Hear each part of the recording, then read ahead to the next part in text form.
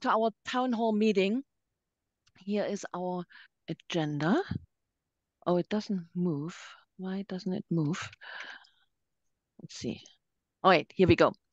So we'll first show you the current professional community leader group, which you all hopefully know, and then our new leadership. I'm really excited to present them to you.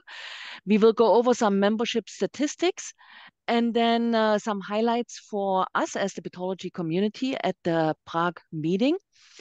And then look a little bit into the planning, into our research, webinars, and so on. And then we will have time for discussion. All right. So here you see our current leadership. And you probably know them all. Myself, Greg Fischbein, Fiorella Calabrese, Oksana Wallet, Federica Pizzuto, and Annalisa Angelini. And here are our new leadership, starting with the Prague meeting.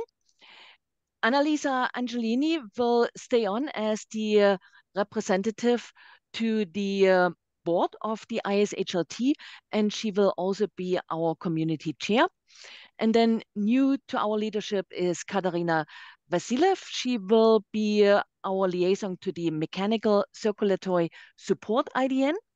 Then Vanasi Sivasubramam, I'm sorry, Vanasi. Vanasi from Sydney, Australia. She will be our liaison to the Advanced Heart Failure and Transplantation IDN. Christina Kaufmann from Louisville in Kentucky. She will be our liaison to pulmonary vascular disease, so pulmonary hypertension IDN. And then Francesca Lunardi from Padua will be our liaison to the advanced lung failure and transplant IDN. Welcome to all of you, and thank you for taking on the responsibility. And I'm looking forward to work with you. Then here are the data on the membership. And I don't know, Juliet, is it something you wanted to go over, or do you want me to go over that? We have our membership representative, Joanne Singleton. She'll be able to Oh, explain. sorry. Yeah, Joanne, welcome.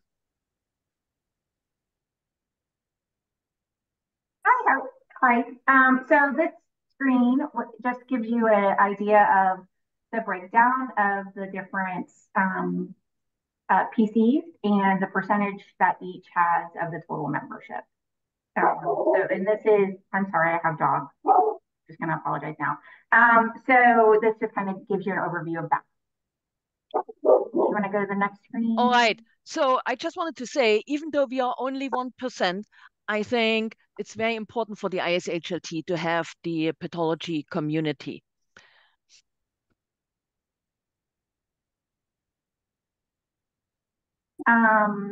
This should give you a brief overview of the changes in the membership of each professional community as of 2023 and 2022. So let's see where you guys. So you guys grew last year, so that's great. So every incremental change is a good change in the positive direction. Yes, we increased by 25%. Yay! Yay! Yeah. Any questions to that? Anyone? Any questions? No. Okay, then let's go on. I think that's yours too. Yeah. I'm happy to take all these. So, as many of you know, in 2023, that was the first year where we broke down our dues categories into physician, non-physician, and trainee. And then we also have it based on the economies of the particular country that the member is coming from. So we have a low, middle, and high income economy classes. And so what we're seeing here is a trend where we grew our non-physician category.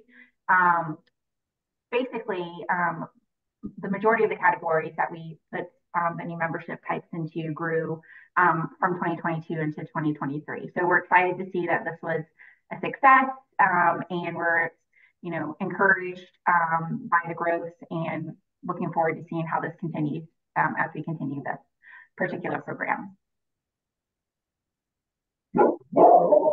And this is, as the note says, a way to remove financial barriers to those in the middle and lower income economies from not being able to be members. Right. Does anyone have a question to that? Because that is a pretty new concept. Yeah. Can I make a question related to the facilities for attracting people from middle or low income countries? Is there a reduced fee to be members? Yes, there is a reduced fee. Yeah, do you know how much is the fee for these categories? Yeah, it depends on obviously whether or not you're a trainee physician or non-physician. So on the membership page, I don't have them memorized, sorry. So I'm going to go to the website to get that information for you. And I'll put the link in the chat box, and then everybody can go there to see what the different buckets are. Yeah, absolutely. Yeah. Jen, I'm wondering, is there actually an active reach out to the low and middle income countries? Is someone actually advertising actively to them? So we notified everybody. So previous to 2023, when everybody was kind of in the same classification, we did notify the current members and anybody that was in our system that the change was happening. So that if they did fall into those buckets, then they would recognize that they were now getting a lower rate, basically. So I don't know off the top of my head what's been done since then, but the idea would be to segment the marketing according to what each person was qualified for, and then give them the appropriate information based on that when they're renewing or wanting to join. Does that answer the question, Anya? Well, I was more, yeah, part of it. I was more wondering if we actively actually advertise to also people who actually don't know about it, who were not former members. Right. Really the people who may now think about joining the ISHLT. Right. So the information's on the website. I'm not sure about the outreach for marketing in that particular area though. And I'm putting the link now for the membership page that has the breakdown of the rates in it too. So if you want to take a look at that. Very good, thank you. I think Annalisa, you had another question. I'm sorry, I think I cut you off. No, it was just to think how we can attract people. My suggestion would be to try to advert and looking through the list of countries to see that are categorized as middle or low income countries where they are located mainly, and what we can maybe do to specifically get in contact with pathologists there to try to include them or to attract them. This could be one of the targets for the incoming year, to look particularly to these regions and countries and see if we can do something particular. We have a list of these countries. Yes, it's based on the World Bank classifications of lower and middle income economies. And so that's also on that link is also on the page that I sent you guys. Okay. Okay. So we have to go there and check and see. I mean, let me see if I can pull a better list for you. We have to have something somewhere. This project was worked on before I got here, but I'm sure there's a list somewhere that has that broken down easier by country. So I'll work on that now and have that sent your way. Okay. Yes, thank you. And I like the idea of Annalisa's to actually actively seek out pathologists from the low and middle income countries and maybe see if they want to join. Very good. Okay, let's move on. All right. Yep, so this is just another breakdown to give you a view of the demographic locations of membership in ISHLT. Very good. Any questions to the membership from anyone before we go on? Okay. But is, Then, sorry, Anya, is this related to the pathologies distribution or to the all IHSLT membership? This is all overall membership, not PTA specific. Okay, okay. Joanna, but actually, that's a great question. Would be nice to know Yeah. what it is for pathology. Yeah. Absolutely. Joanna, I was just going to ask from the Southern Hemisphere point of view, I'm sure membership probably isn't, it'll be under the Oceania sort of Asia group. And we do have a couple of big meetings, national meetings, some of which cover Asia Pacific as well. And if there's advertising material that I can say for our, we have our national update meeting coming up in 3 or 4 weeks, actually. And also we have our Australasian IAP. So we have the Lung Club as well in that. And if we had advertising material, I could take that along, maybe something to hand out to anyone who might be interested. Because I know that we don't have as much representation and I see in the meeting we've actually got someone from New Zealand who I know, which is lovely to have, who does heart lung, Nikki Kingston, but we certainly I'd be happy to advertise it from down here. Okay, that's amazing. So let me get with Jess Burks, who's our Director of Marketing, and I'll reach back out to you. Awesome, thank you. Fantastic, Vanessa. Thank you. All right, so if there are no other questions, let's go to the next one. So these are the professional community and IDN meetings in Prague. You can see here ours is on Friday, 6 p.m. to 7:15 at the second floor North Hall. And also we were thinking about another dinner for everyone who would be interested in going. GU actually offered that she would help me with organizing a dinner. So I don't know what people think, what their best day, night would be for dinner, right after our pathology conference, or do you have other ideas? Or maybe the night before? What do you guys think? Last year we did it right afterwards, right? Yes, we did. But I think that it was Thursday last year. that worked out relatively well because we all walked together. So in terms of transportation and finding the place, it might be easy. Yeah. Yes. I have a quick question. I know from last year, I don't think that's really an option, but is there a consideration for a virtual option to attend the IDN from remotely? I know the setup wasn't quite good for it last year, but I'm just wondering. Juliet, Joanne, could you answer that question, please? There will not be a virtual option for those who can attend in person. So. Thank you. Okay. All right.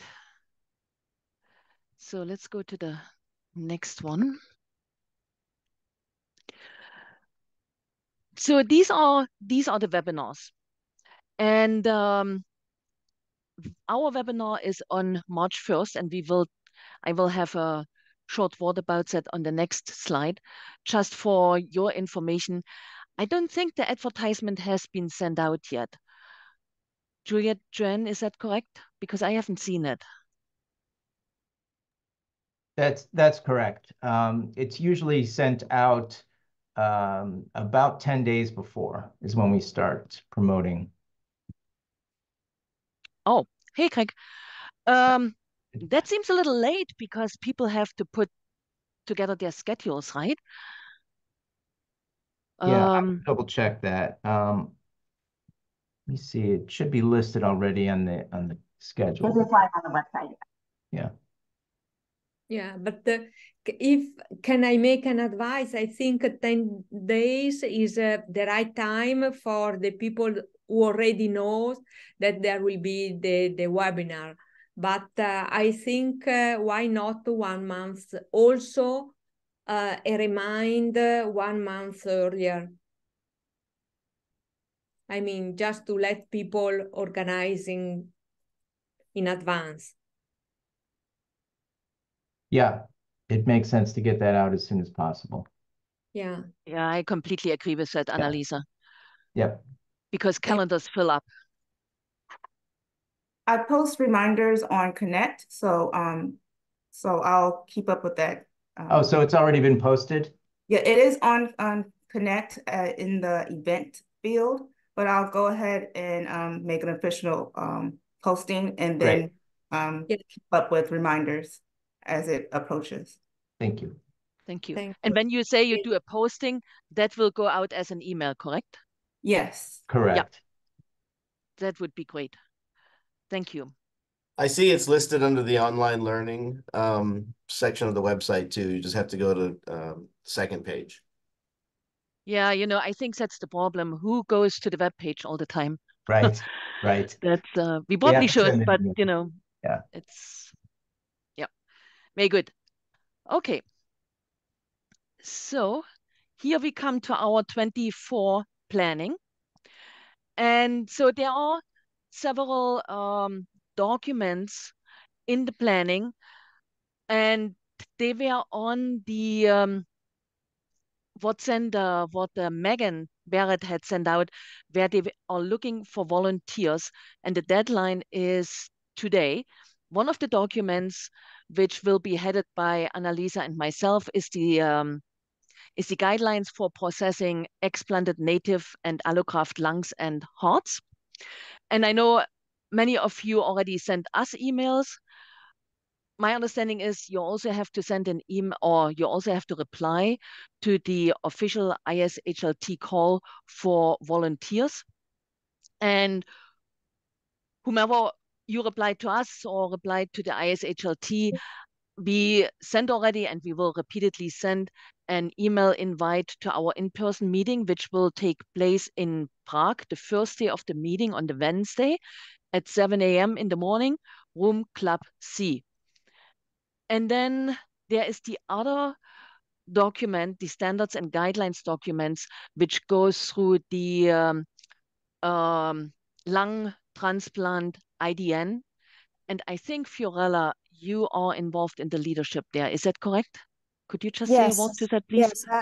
Yes, I'm working with the co-leaders. Co-leaders are David Young, Glenn, and the two pulmonologists, Glenn Westel and Deborah Levine. All been decided by the SNG committee. And we are going to finalize the follow-up application format. We surely will submit it by the deadline, the fixed deadline. Sounds good. Good. Interesting that you say that, because Annalisa and I, we had already submitted our application, but our follow-up application. But of course, we didn't have the volunteers from the ISHLT yet, because the deadline is today. So they actually called us back and said, wait with the follow-up application. So, all right. Any questions to these guidelines? So please get involved. Please volunteer to be involved.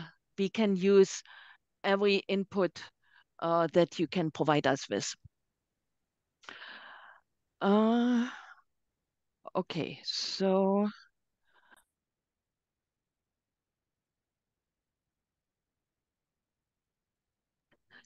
now we really wanted to take the opportunity to talk about our planning for 2024, and that includes the follow-up on research projects we had talked about before, and then, oh, wait a second, there is one missing here. Oh, here, I skipped that, and the symposiums.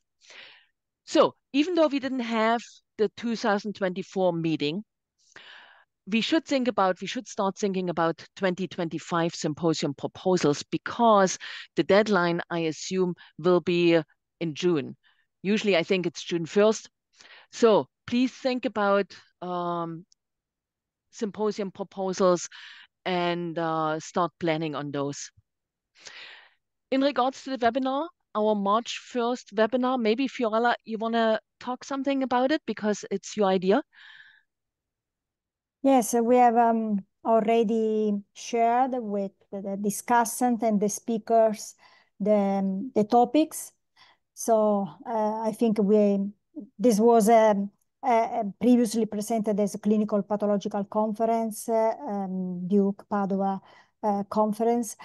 So we are in a good state. So I think we could have a realignment webinar next week.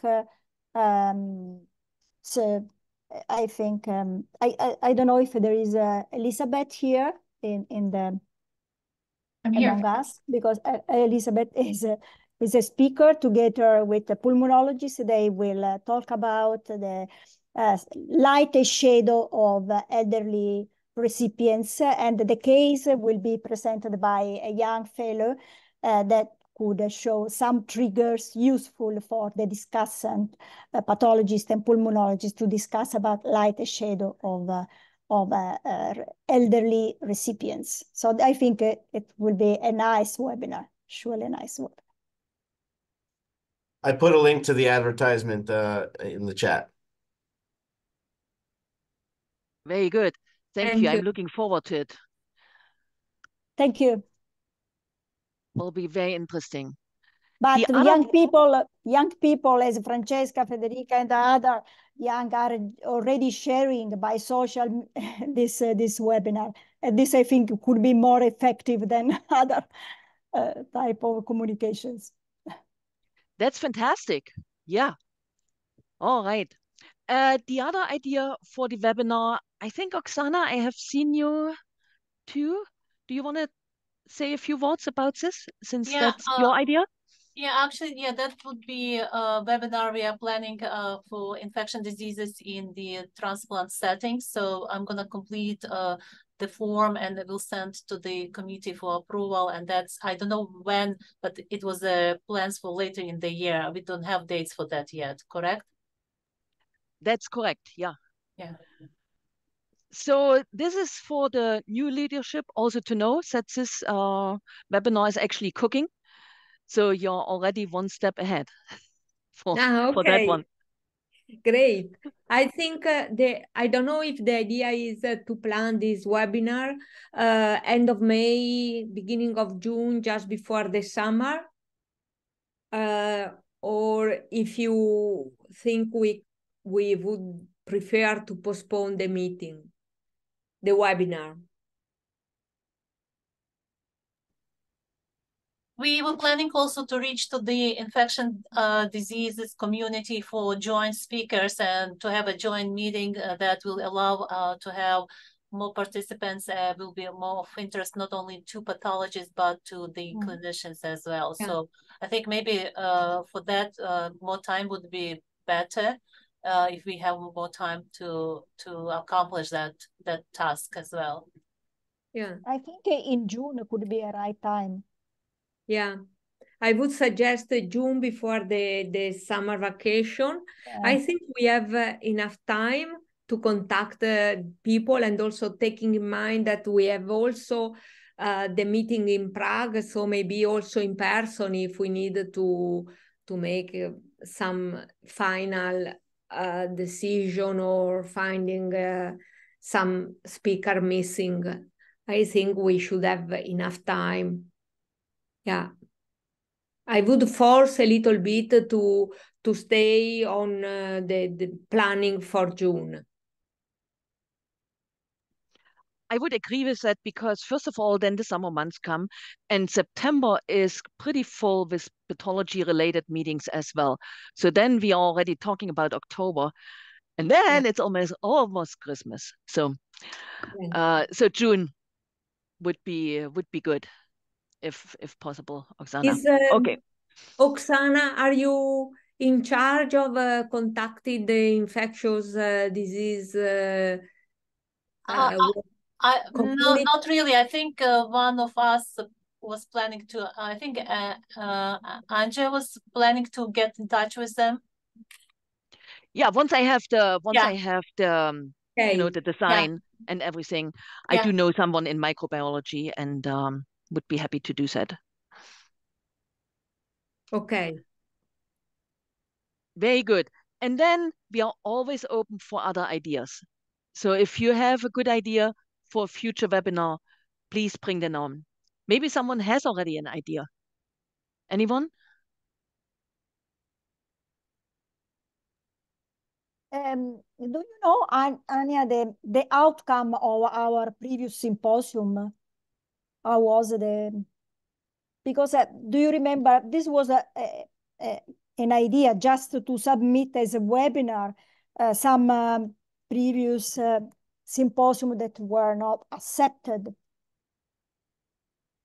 For the at the meeting. Oh, do you mean how many of our symposiums were accepted? Yes, because we submitted 5 symposium, I remember, as pathology community. Yeah. And I think I don't know, only 1 or 2 have been successfully accepted. Yeah. The other could be presented as webinar. For example, this could be an idea. Yeah. Or adjusted as a webinar, adjusted at least as a webinar. Yeah, yeah. The topics. So actually also ours, oh, sorry. Sorry, Annalisa. Go no, ahead. I was just. I'm sorry. I'm moving. Sorry.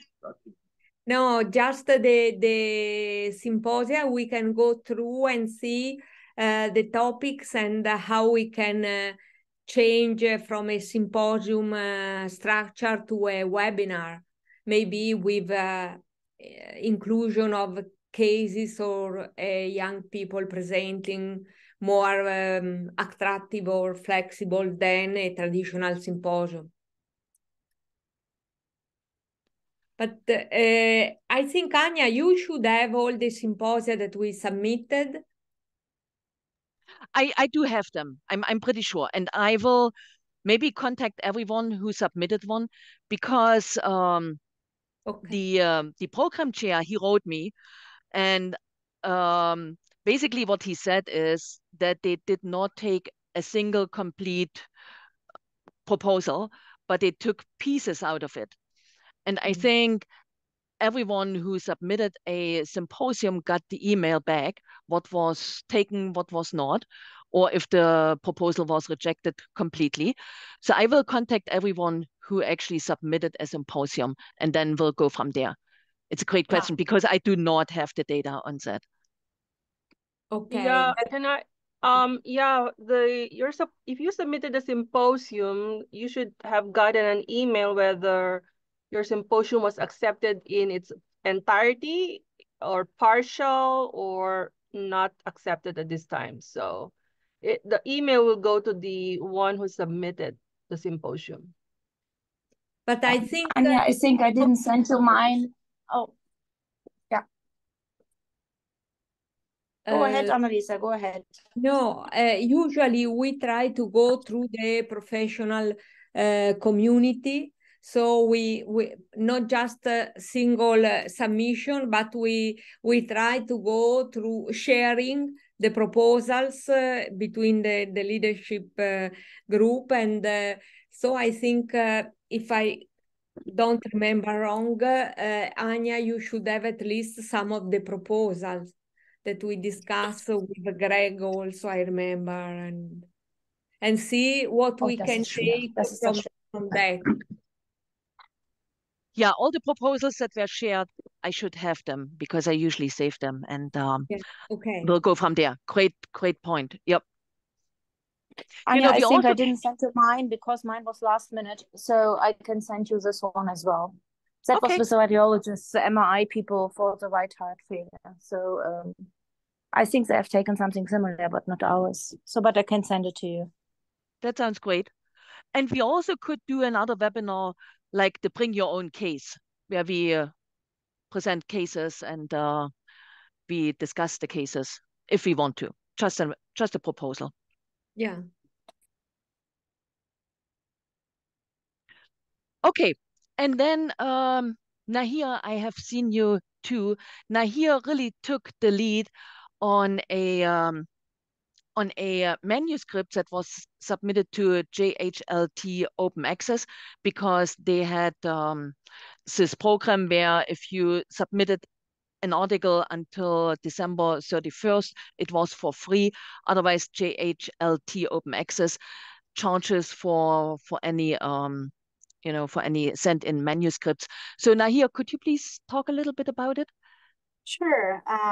Some of you may remember that I had sent an email just for those that were interested in writing this manuscript on. It's sort of a review of the pathologic findings, mostly in cardiac allograft vasculopathy, with also what we know so far in lung, and proposing a unifying nomenclature for the diagnosis, with the idea that if we do this, then it'll be easier going forward to study these entities and sort of expand our knowledge, particularly when it comes to the lung, where it's actually very limited what we have out there.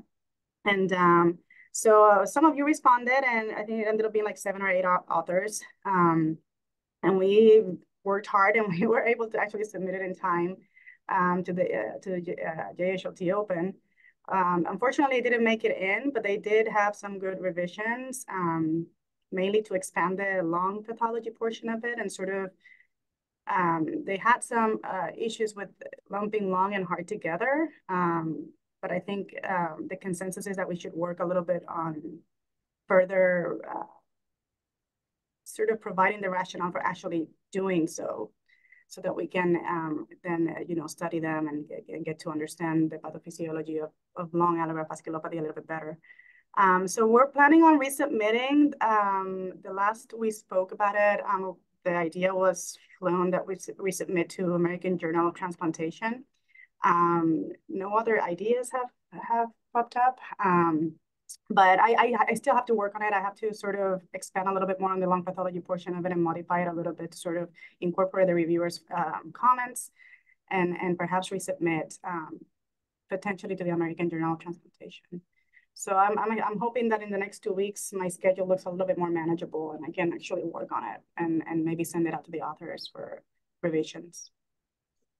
Excuse me, are you going to keep the two heart and lung together, or are you going to split, as you say, some reviewers suggested to? Yeah, so the idea was to keep it together. So the 2 ideas were proposed after the reviewers' comments. One was just to focus on cardiac, which is the one we have the most information on. And then the other was actually to keep it together and sort of further support the new unifying terminology. And I think overall it was favored that we just keep them together and just sort of expand a little bit on the rationale as to why we think it's a good idea to actually unify nomenclature involving both of them. So that's so far what we're going to do. Okay. Of course, I mean, we'll resubmit and we'll see the feedback and rethink if we have to, if the feedback continues to be not in support of it. Okay. So I'm hoping in the next, in the next 2 weeks to send it for revisions to the authors, to the co-authors. Thank you, Nahir, and thank you for your leadership. That was a really great. It was not much time, and you put it it was together. like a month and a half or something like that. Yeah. I mean, thank you very much for the opportunity, and thank you for all of you, all the co-authors for actually doing it in such short notice. It was definitely a group effort. Well, I think these kind of things are good for all of us, because we actually got together and discussed what we envision. So I think these projects are very important. So thank you very much. Any other questions to that one? All right, then let's move on to follow up on the research proposals from last time. If you remember, last time we discussed a few research proposals for the entire group were brought up. And so it would be good to at least see the status of that. And I think, Alex, you are on to talk about yours together with Dr. Lin.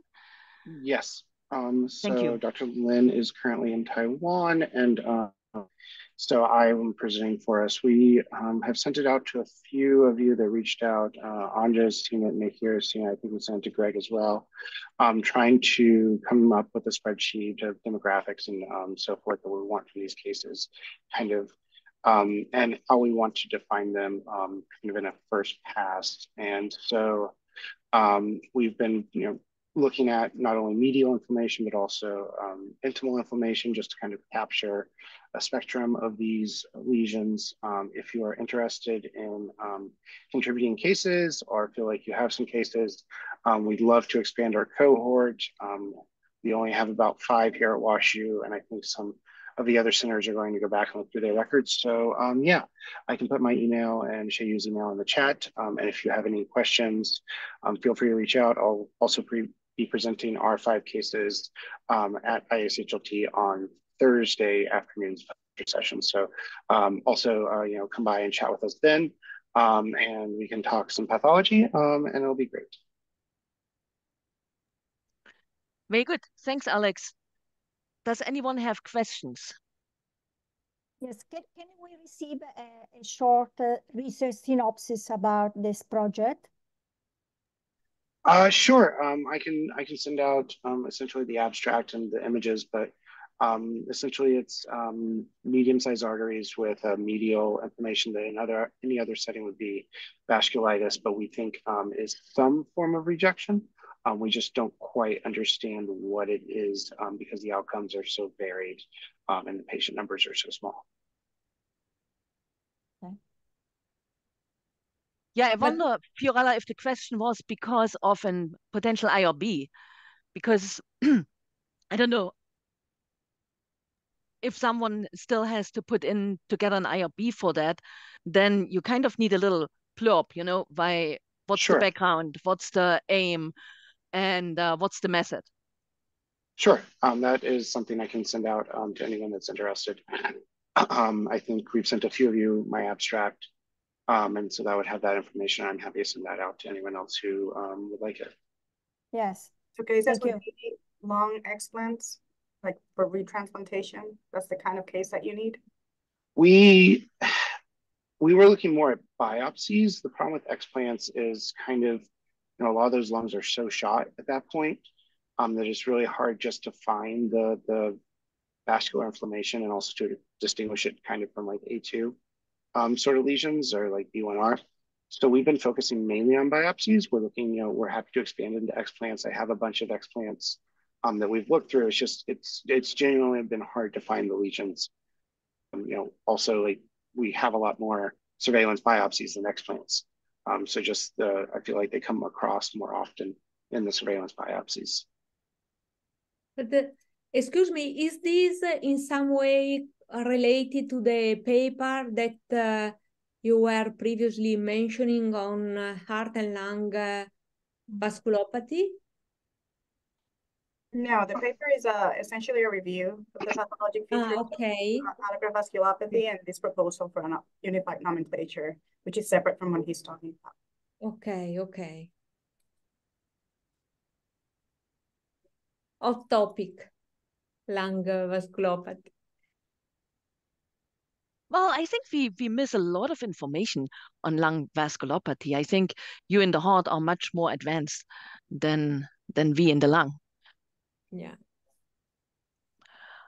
All right, very good. Thank you very much, Alex. Appreciate that. Thank you. Let's come to Frederica Pessuto, neoplasms in explanted native lungs. Unfortunately, Frederica can't be with us today, but Fiorella kindly agreed to do that. Do you guys see the screen, or is that still the old screen? I see it. Yes. Good. Please, Fiorella, take it away. So, yes, Federica is unfortunately out of her office. It's a holiday. Indeed, in Italy, is a carnival. Is very famous this period. And the kids are home, and mom usually stay with kids. Anyway, this is a research project that Federica, one of my closest collaborators, presented a few months ago in a previous webinar.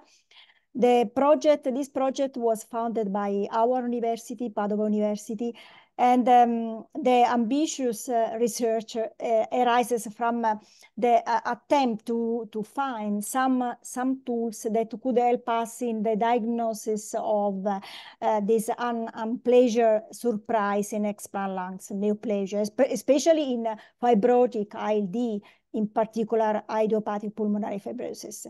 So I think everybody knows that the rate of neoplasia in these lungs in the literature has been reported ranging from 2 to 15, more than 50% in our centers.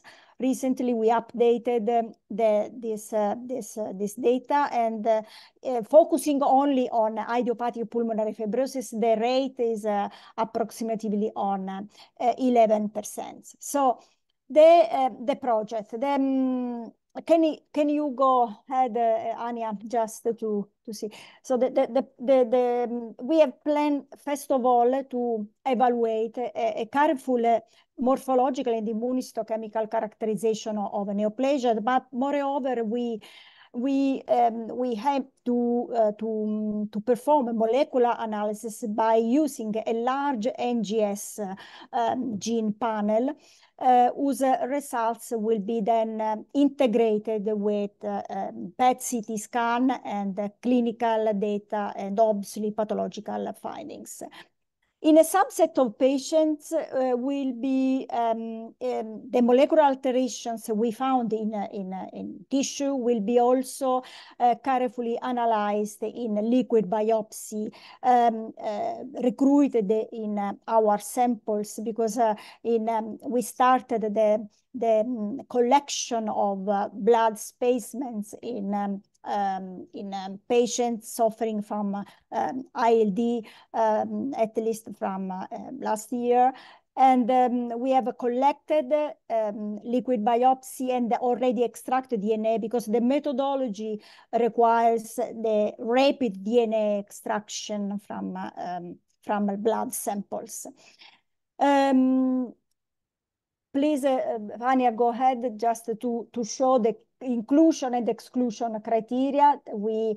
This inclusion and exclusion criteria have been a little bit changed. These were the original we submitted to our our project, but recently we have a little bit changed in our submission to ethics committee. In other words, we will focus on patients with suffering from, in general, end-stage UIP, usually interstitial pneumonia, not only IPF, but in general, also secondary UIP, also UIP detected in pulmonary end-stage HP, hypersensitivity pneumonitis, as well as UIP in collagen vascular disease.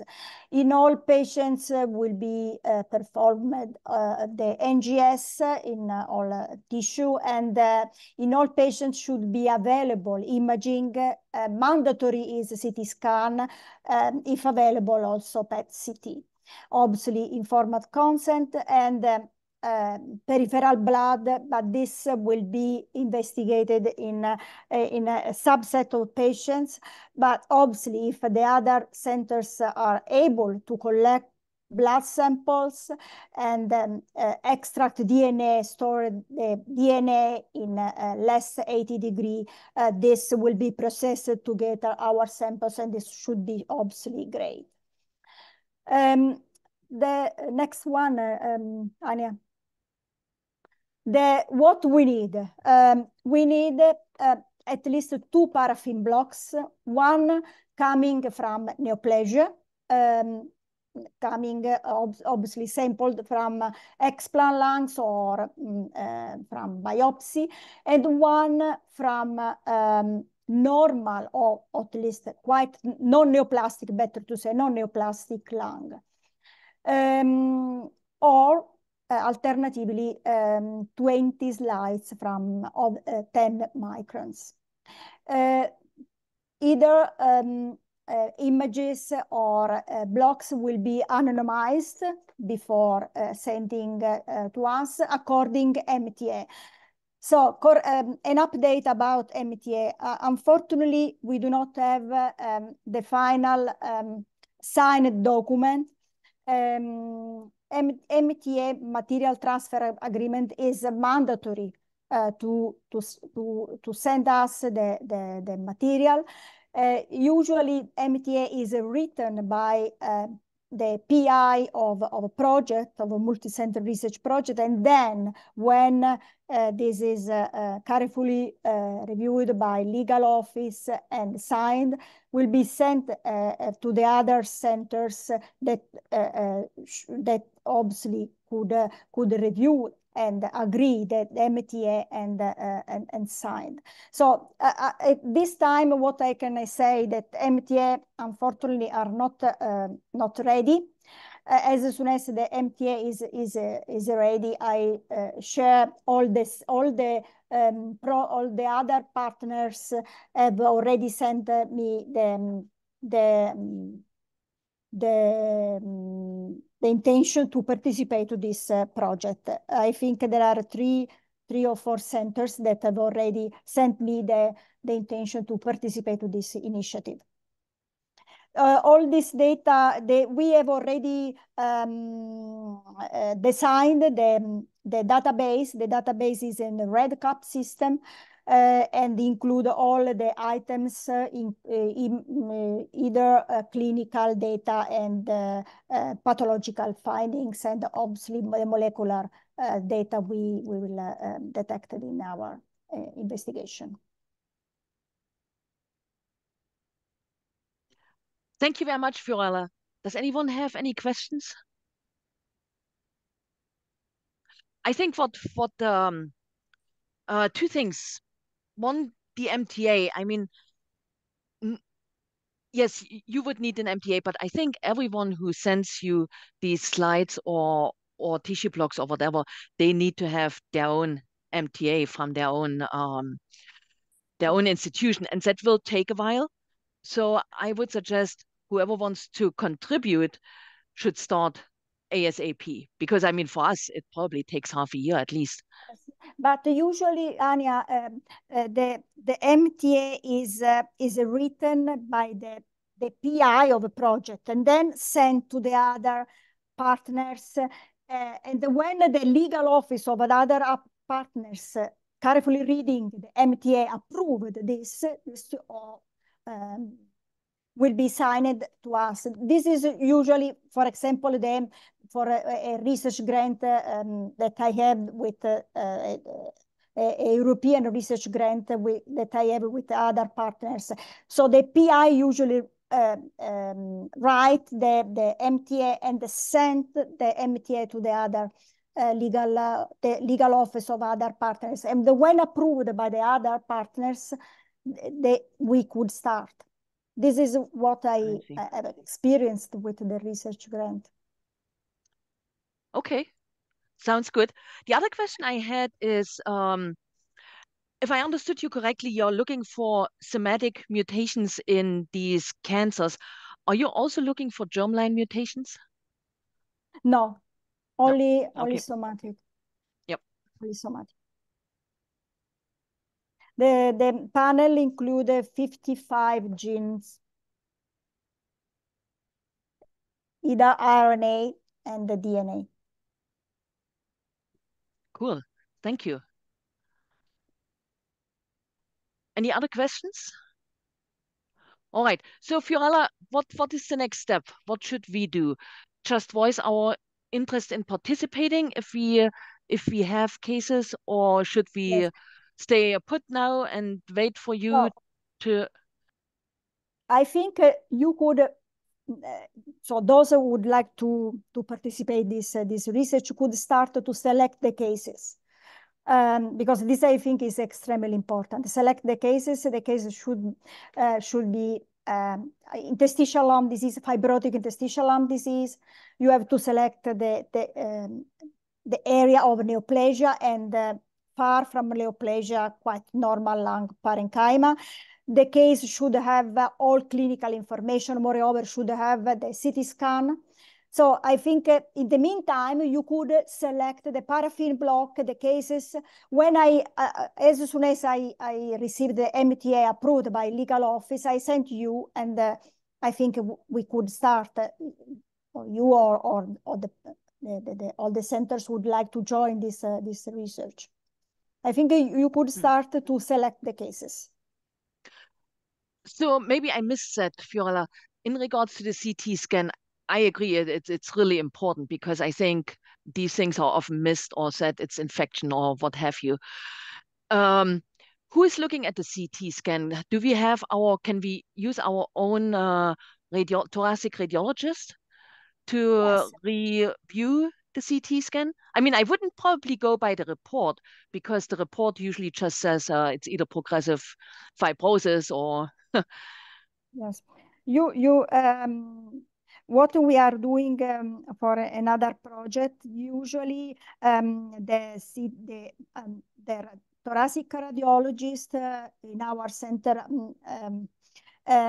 love to review the CT scan because we are trying also to apply a sort of AI algorithm to the CT scan. But then I'll send you precisely the section the radiologists need to perform then the correlation between the neoplasia and the CT scan. They require a good serial section, but I don't know precisely the serial, the scan they request to perform the evaluation, to apply the AI algorithm and then correlate with neoplasia. But obviously, you decide with your thoracic radiologist the CT scan, and if the CT scan is available, the acquisition of your CT scan is available for the future analysis applying specific AI, this should be included in the study. Very good. Thank you. All right, we have 7 minutes left. We'll make sure that Catherine also gets a word.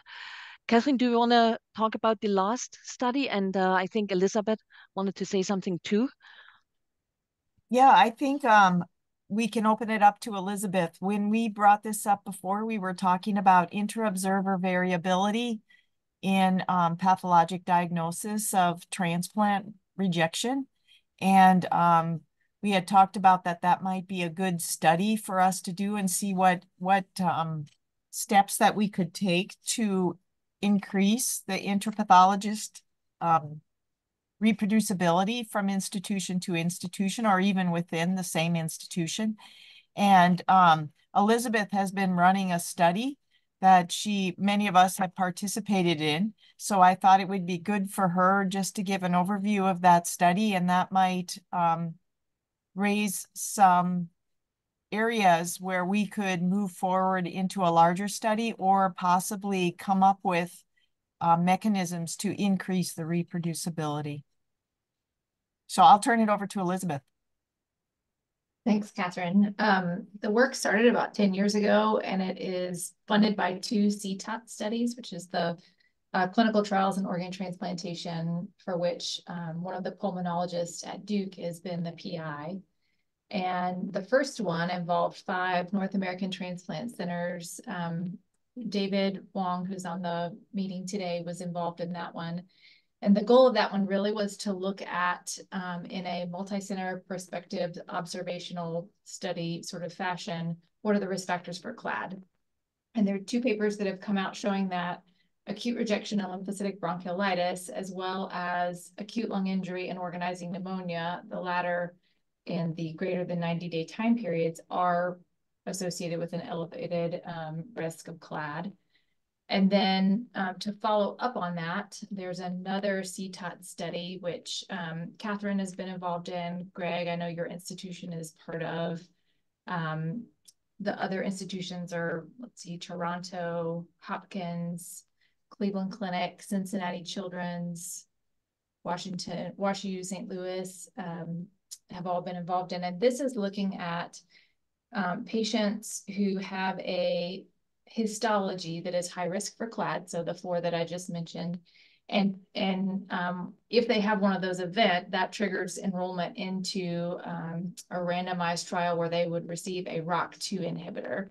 And so as pre-work for that study, because these high-risk histologies are important, I was asked to get together with a group of pathologists from all of the centers that are involved in this and talk about our inter-observer variability. And so we started out with a survey where we looked at what are our practice habits and kind of the tricky issues. So like, how do you handle squamous metaplasia in a small airway?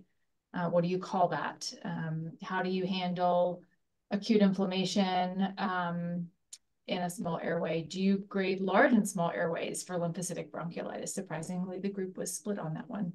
And so the survey was really just a practice habits, trying to gauge where people fell and their criteria to sort of flip the switch to call something acute rejection, lymphocytic bronchiolitis, acute lung injury, or organizing pneumonia. And after that survey, we got together 7 times for 7 one-hour Zoom sessions, and we looked at images of normal lung, AR, LB, ALI, and OP. And we just talked through those lesions and what were the tricky areas. And then following that, we had a group of 75 digitized slides, which we all scored blindly. And then we looked at how often we agree. And it turns out we actually had pretty good agreement after all of that. We did not do anything in the beginning to sort of gauge what our reproducibility was prior to onset. But we're just sort of looking at what's in the literature as far as what's been described. Because I feel like it's a sore point. Frequently at the ISHLT meetings, it seems like our inter-observer variability is something that's looked at as being, suboptimal and an area that really needs improvement. So I wanted to see, sort of where we were, and if it was good, then for this particular study, maybe it removes the need for a central site read, and all the pathologists at each given center can kind of work together. So I don't know if, Catherine, you have any other things that you wanted to add, or Greg, since you've been involved in it, but it might make a nice sort of starting block to something that is more broad, because there's certainly a lot more people here than involved in that study. And I think it's needed because there's still areas that are unclear. Elizabeth, if I well understood it, so you means that you are mainly focused on acute lesions in general. So I would say the only lesion that isn't sort of acute in nature is the organizing pneumonia. Okay. In more of a healing state. But yeah, the lesions that we focused on are all ones that have been proven to be, associated with an elevated risk of CLAD. Okay. So if I was to be interested in participating in this, what would I need to do? So the most of the work has been part of a study that was sort of funded, and just a small group of centers that were part of it. But I think, it's worthwhile to say, like, hey, this was good. Maybe we should do something together as a whole, as the pathology community. And I would be happy to be part of that. Catherine, sounds like you're also seeing a need for that. And I think with revision of the working formulation coming up, it's important for us to kind of have an idea of where the difficult areas are, where the guidelines could use more descriptive language to help us. Yes, to standardize it. Right. Yeah.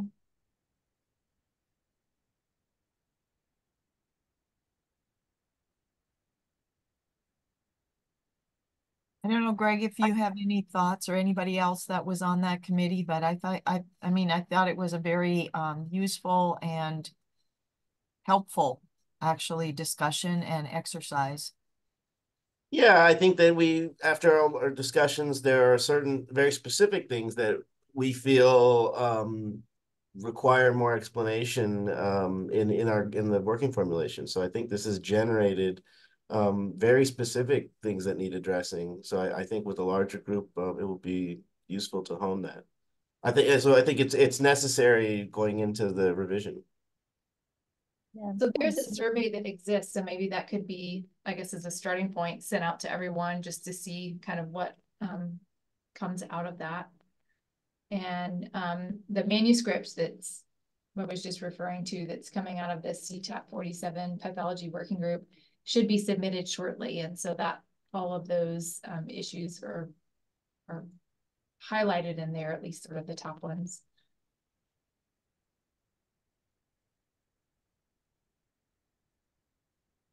So who would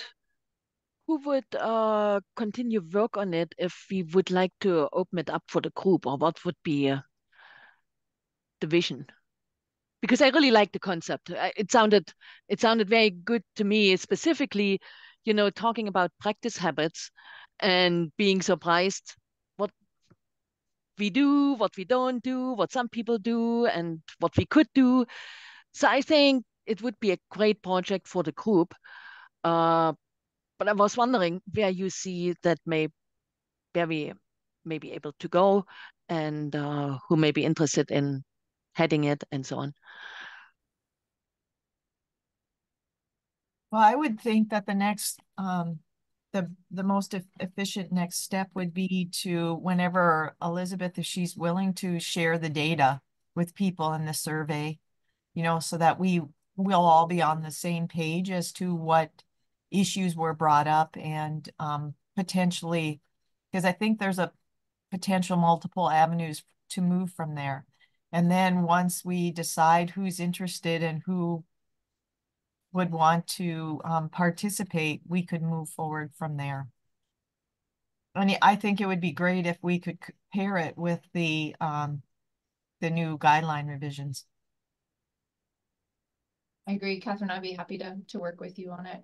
Yes, I hope that all of you have given the volunteer addition to collaborate in the update of work information. That sounds great. So thank you very much for presenting that, Catherine and Elizabeth. Appreciate that. Is there anything else, any other business before I come to the last slide here, which is the thank you slide for everyone? All right, then hopefully see most of you at the webinar, March 1st. Please mark your calendar. And then in Prague. All right. Thank you very much. Thank you. Thank you, Anya, for your great leadership. Thank you. Thank you. Thank you, Anya. Thank you. Bye. Thank you. Bye. Thank you. Bye.